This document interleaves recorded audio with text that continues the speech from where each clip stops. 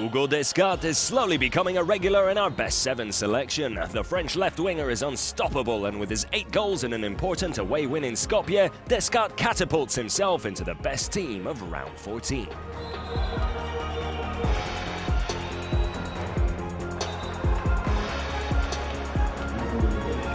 Even though SZEGED couldn't beat Barca, Bodo impressed in the left-back position. The Hungarian showcased his entire repertoire of skills and is the best left-back of the round.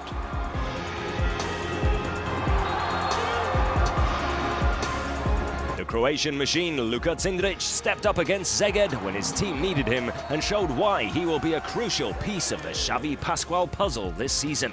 A well-deserved selection for this round's best centre-back. Elverum bid farewell to this season, but Lukas Sandell has given them a reason to smile. The 23-year-old Swedish right-back put up a good performance against Aalborg and is a refreshing new face in our best 7. 8 goals for the 32-year-old Aalborg right-winger Mark Marker in an important home victory against Elverum see the Dane enter the best team of the round. Well done, Mark.